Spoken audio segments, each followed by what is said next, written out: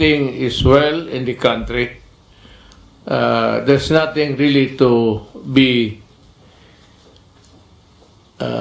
extra scared of that coronavirus. To be good at gathering developments of this fear now of the corona. Novel. I really don't know. It's called novel coronavirus. So let's start. Magandang gabi po, Mr. President. Kumusta po ang kalagayan ng buong bansa dito po sa pinag-uusapan nating novel coronavirus at ano po ang mga hakbang, direktiba at kautusan ninyo sa inyong mga cabinet secretaries tungkol dito? Okay, let's start with the is well in the country. There's nothing really to be extra scared of that coronavirus thing, although it has affected a lot of countries.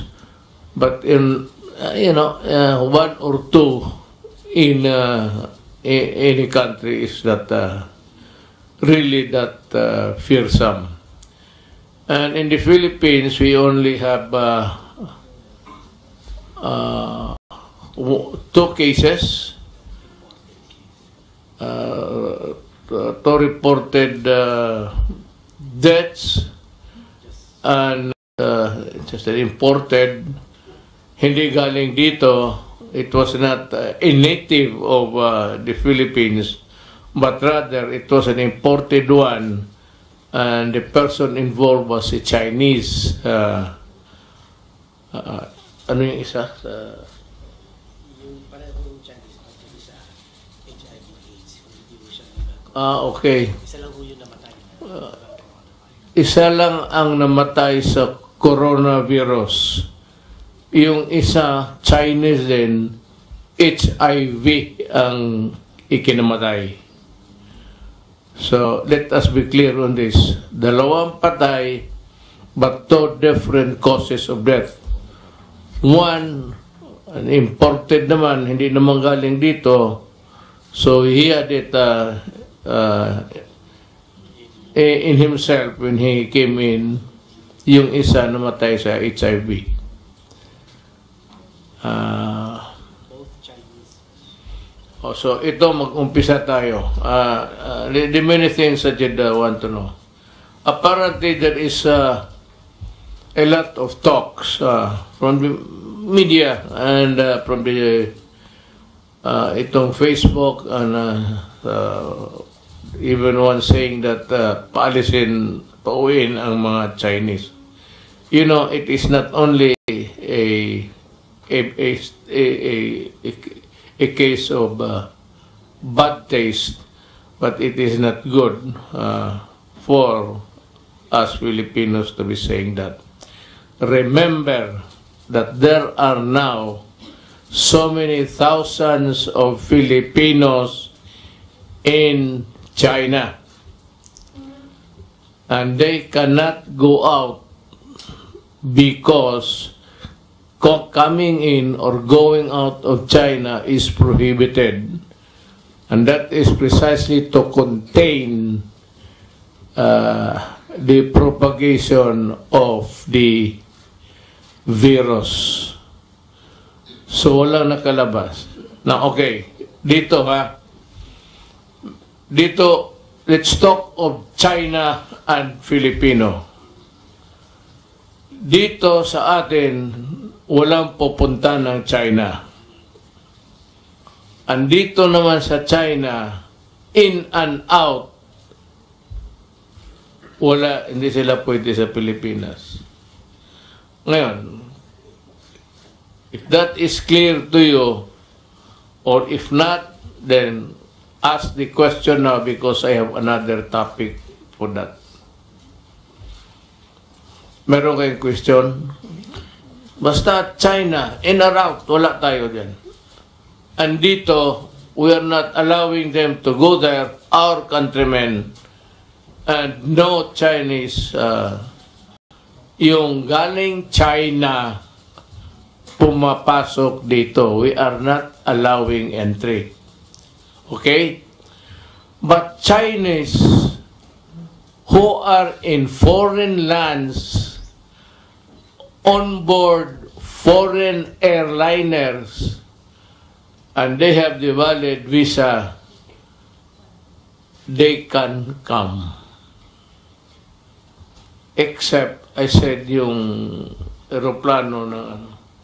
Kasi Chinese who have been there or in any other place, Canada, most of the Chinese in North America are in Canada and in the United States. Ngayon, pagka umuwi sila, tapos foreign airlines, hindi naman galing China yung aeroplano, they can come in.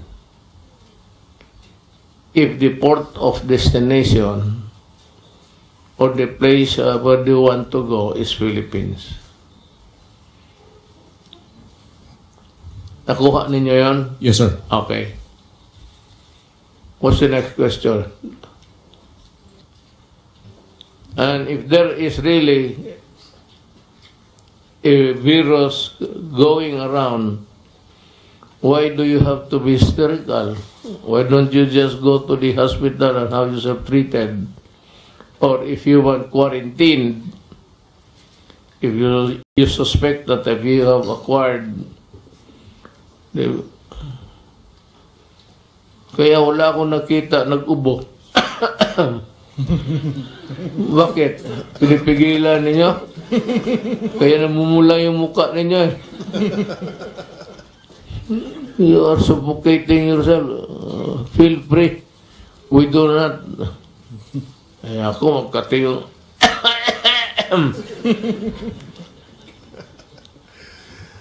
Ace Romero of the Philippine Star has a question. Mayor, aside from China, there are also other countries that have been affected by the NCOV. Are there any plans to expand the travel ban to include travelers from other countries aside from China? We know it's always good to go by the WHO. They have all the informations of they have the headquarters. I think somewhere in Hague. Is it? In Geneva. Okay, sa Geneva. They have the headquarters there. They have all the computers. They have all the inputs.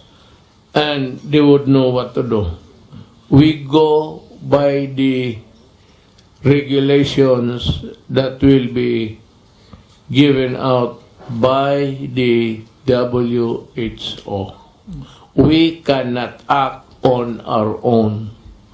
This is something which would require the discipline for everybody and to follow the governing entity, which is WHO.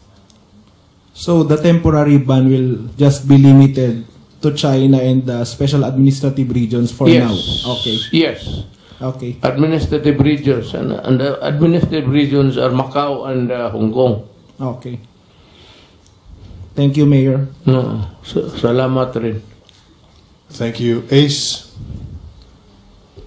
No more questions, Francis? Now is the time to ask so that you do not play into the hands of this rebel rouser about painting a bleak world for us.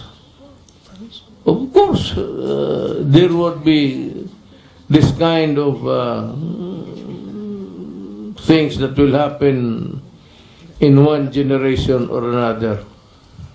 Francis Wakefield from the Daily Tribune. Sir, good evening po. Sir, tanong lang namin po, considering yung health niyo po, sir, di ba, 74 na kayo, will you limit your engagement, public engagements po, considering na yung threat nga po ng virus sa country?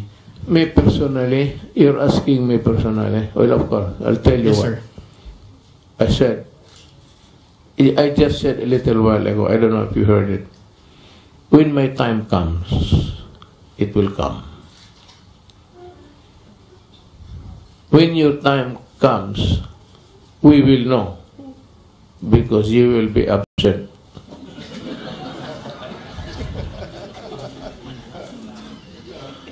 And we will not see you anymore. How sure are you that you will die? Or how sure are you that I will die? Or maybe even to speculate that I shake hands and get the virus. Of course, I shake hands. We just saw each other in the chains of command. And I have to shake hands with people. You know, alam mo, presidente ako. Hindi naman ako posible. Bye-bye. Hi. Okay, how are you? Good. And if somebody would extend his hand to any gesture of handshake, huwag na lang muna yan kay